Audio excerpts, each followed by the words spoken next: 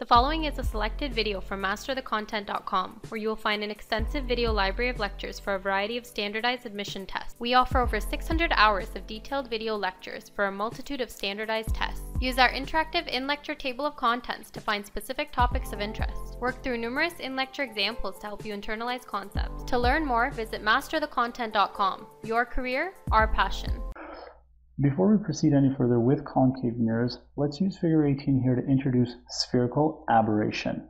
Ideally, all the parallel rays will meet right at the focus. However, for spherical mirrors, there's some deviation for light rays arriving farther from the mirror's principal axis. This leads to distortion, and such poor focusing is what is known as spherical aberration.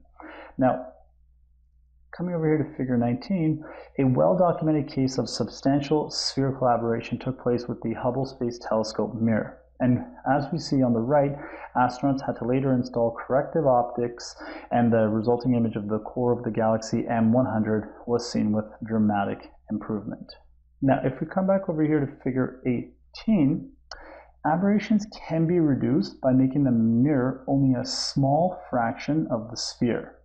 Furthermore, the best type of mirrors are parabolic mirrors, which can be used to eliminate spherical aberration. However, they are more difficult to construct. If we take a look here at figure 20, parabolic mirrors reflect rays parallel to the mirror's axis, so they converge at the focal point.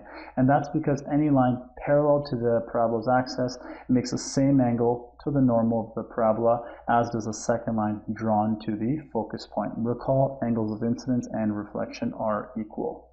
All right, let's now shift our attention towards image formation by concave mirrors.